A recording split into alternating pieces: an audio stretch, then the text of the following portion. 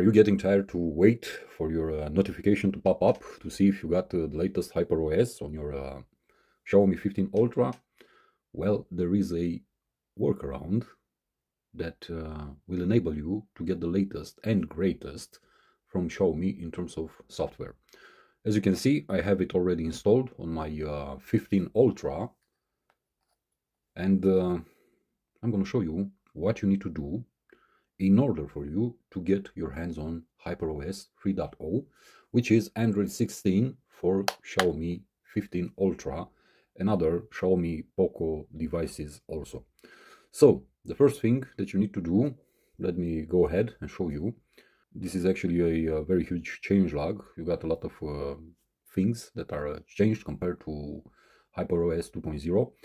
You need to go to your device settings, go ahead and check for a region and select your region. Because I'm based in Europe, in Romania, I didn't get the update. I was checking every single day, couple of times every day, and no update was available. Therefore, I decided to change the region.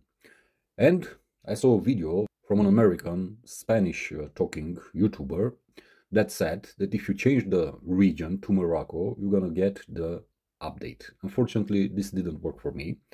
Therefore, I decided to think a bit out of the box, and I decided to try to figure out on my own, but without having to go to every single region. And I thought, what is one of the biggest markets for Xiaomi devices? And that's how I ended up with India. So yeah, go ahead, type India on your region, select India, apply it to the system, and afterwards reboot your device, your Xiaomi or a Poco device. After you reboot the device and you have India selected as your region, come back to the updater,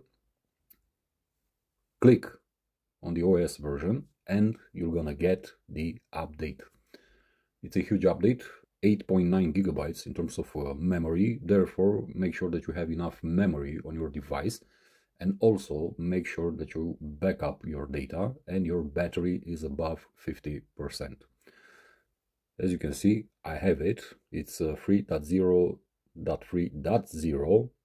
From what I've heard, they've already released 3.1, HyperOS 3.1.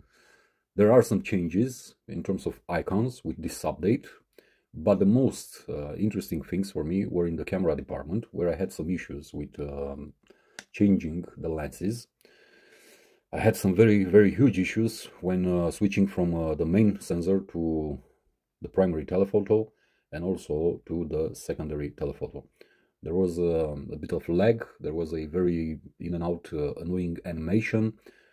It was focus hunting, and also it always waited about half a second more to render the exact colors. As you can see right now on 15 Ultra, this issue has been a bit fixed. It isn't perfect, but still it's better than what it was before. Also, no changes in terms of 8K video recording. It's abysmal, to say the least. It has no candle compared to a Samsung device that records 8K. Also, lag video seems to be a bit improved in terms of the exposure and white balance with this update on the 15 Ultra compared to the older HyperOS 2.0. But I think there is a lot of room for improvement when it comes to the camera department. You have the menus changed a bit. Let me go into the settings. As you can see, they look a bit different, but not something spectacular compared to the previous version. Overall, it's a good update. They've implemented a different compiler for the software, making battery life better. They changed some system icons, some system apps. For example, the gallery app, as you can see right here, has a different look, but the few colors in the notification bar, but it looks pretty much the same. What I was most interested in was when you exchange lenses in the camera. Unfortunately, you cannot change the lenses when shooting log video, as you can do on Samsung devices. You need to choose or to pick a lens before you start recording. You can only use this feature when using the regular camera recording or when shooting Dolby Vision format. Unfortunately, you cannot use it when you shoot log, and this is a very big issue for me. I was really hoping for Xiaomi to fix this thing, because it's only a software thing that they could have easily implemented with this update. Unfortunately, they decided not to do it. So yeah, and also talking about the ultra-wide lens this time around, when shooting video in low light, this time around, actually the footage is usable compared to the older HyperOS variant. So as you can see, it's smoother than it was. I also tested the device after I installed the update, and things do look improved. Stabilization also seems to be a lot better compared to the older OS variant, but a lot of the things that I didn't like regarding this device are still present, and unfortunately I don't really understand why Xiaomi is crippling its own device in such a way and doesn't unlock the full potential that this hardware is actually capable of. Because this has to be one of the best hardware when it comes to cameras out there on the market. Yeah, would have loved to see actually the bitrate in a log video a bit higher, not what we usually get with the 15 Ultra, which is 33 megabytes per second, which is quite low, to be honest. Would have loved to have the possibility to change lenses throughout log video recording. Would have loved to see 8K video recording working actually great.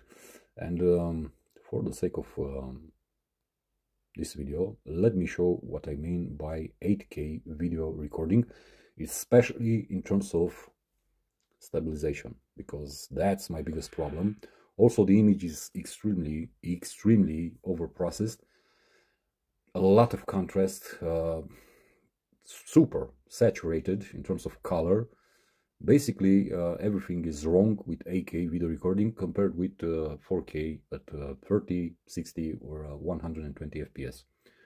And especially compared to the Samsung S25 Ultra, which is recording this video, well, the differences are major. I honestly don't know where stabilization is in 8K video recording with the Xiaomi 15 Ultra. And again, if you put it side by side to a S25 Ultra, you're gonna see the huge differences. Everything is wrong in terms of image, in terms of colors, in terms of highlights, in terms of shadows, in terms of contrast, in terms of the optical stabilization, which is completely missing, to be honest. And yeah, it's basically unusable footage. Mind you, I'm just showing it to you right now on my smartphone, but I've watched this recording on a huge 78-inch display. So yeah, I don't know why Xiaomi is doing this, but it's their problem. They need to fix it if they truly want to provide the users a great experience. When it comes to 4K, everything is amazing. I love the focusing of this camera setup. I love the details. I love the zoom capabilities. I love everything about it. Photo is absolutely amazing with the 15 Ultra. But when it comes to those, let's say, more professional things that you need from an Ultra device, that's when you see that this device actually suffers quite a lot, especially compared with other Ultra devices out there on the market. Yeah, this pretty much does it for this video, guys. As always, thank you for watching. Thank you for your attention. I'm gonna see you in the next one. Be safe, be good. Peace.